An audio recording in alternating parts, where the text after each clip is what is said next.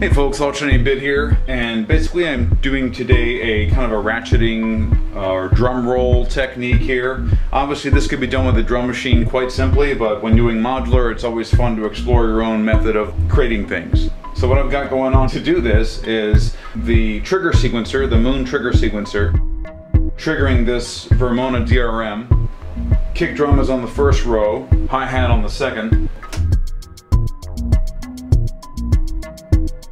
Now if I want to roll this hi-hat and make it, kind of go faster, I'm using the clock denominator multiplier, since I already have the tempo established with the current clock going at the full speed that it is.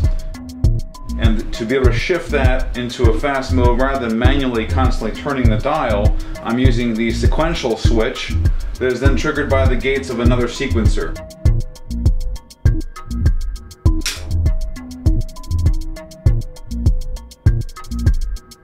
It's obviously going to go by the duration of the opening and closing of that switch, or switching. So watch this.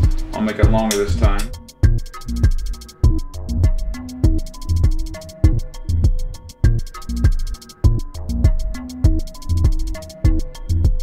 Another cool thing I discovered, just a manual technique, is if you hold the reset button on the beat, you can do this.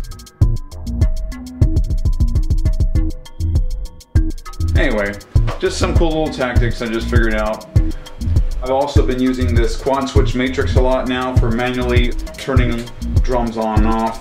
Before I used to always just pull the patches out and then push them back in, but that's why I moved this over here, so I can have all this for percussive control via modular. This is Ratcheting bit. Thanks for watching.